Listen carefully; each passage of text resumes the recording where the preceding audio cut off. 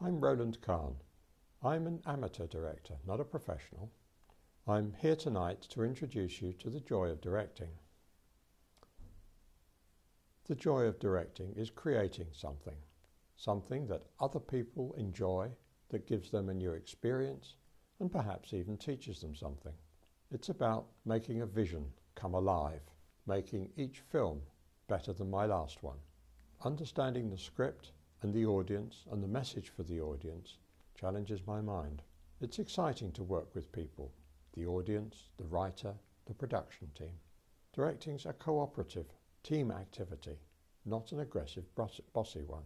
It's an emotional roller coaster. You feel the emotions in the script. You draw out the actors' emotions and feelings and fire the crew's passions. At the end of the day, it's about telling a good story well.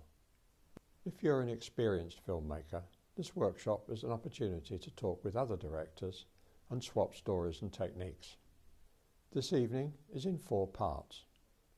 We start with a group exercise to explore a very simple script. Then we'll design shots for reel with volunteers while Alan plays with his camera so you can see the effect of the design. After the break, we'll look at clips from the film Simon showed a few weeks ago, and I'll highlight the director's techniques in his shots. We'll end with the role of the director and pointers for you to take your directing to the next level. If you're new to directing, Steve Stockman has a crash course on how to make films that don't suck. A writer thinks in words, a photographer thinks in images, a director thinks in shots. He tells his story shot by shot. Frame what's important to you. Get close, then get closer. Make sure everyone is ready before you yell action or roll your camera. Capture people's faces, not their backs. Keeping your final shots short keeps the audience interested and gives your film a good pace. Zoom with your feet means take your camera closer or further away rather than using the zoom. You get a better picture. Keep the camera still and let the action unfold in front of it. Get the best picture you can with the camera and leave the clever effects for post-production.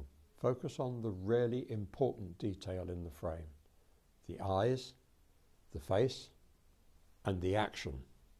A short video keeps your audience interested and focuses your own mind on what you really want to say. The camera microphone picks up the camera's noise, the cameraman's noises, and the echoes. At least take the microphone off the camera, and for the best results, use a boom microphone. Above all, dedicate yourself to making the best video you can.